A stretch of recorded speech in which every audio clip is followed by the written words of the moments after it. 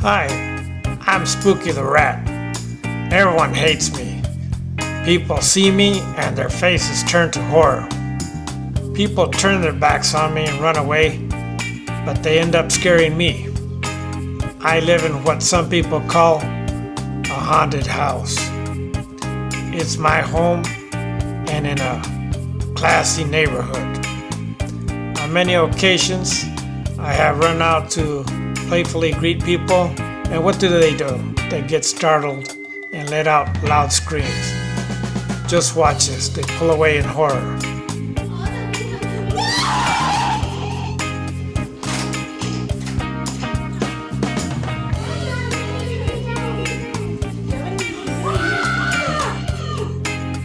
Only once, just once, did someone feel sorry for scaring me. He even came back to kiss me. I've been traumatized and have had many sessions with my psychiatrist, but even he ratted on me.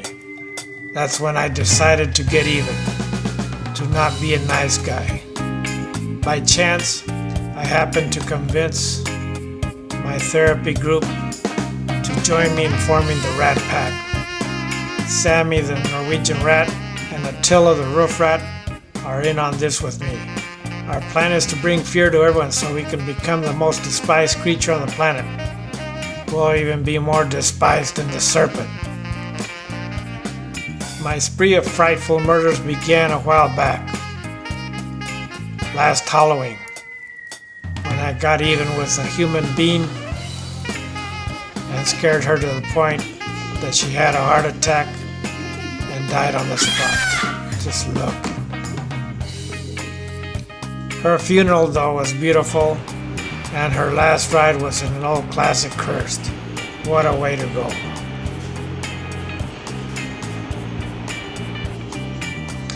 I live near the city cemetery, where most of my victims are now buried, and occasionally I go over there to gloat over my victories.